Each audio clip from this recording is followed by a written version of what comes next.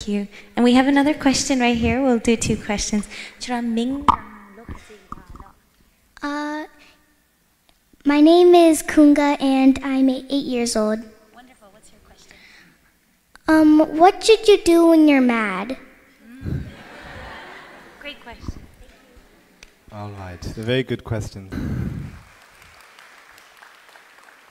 For the question on how to not be mad, how not to be angry. Well, in Buddhism, we have an antidote. To each problem, there is a remedy, an opposite of that problem. And the problem, the remedy or the opposite of anger is loving kindness. So, what is anger? Anger is the thought of being unhappy and wanting to harm others in some way, either verbally, to say something bad to them, to maybe fight with them. That is what anger is all about.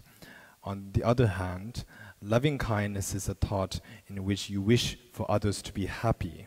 So these two thoughts are direct opposites of each other. They're polar opposites.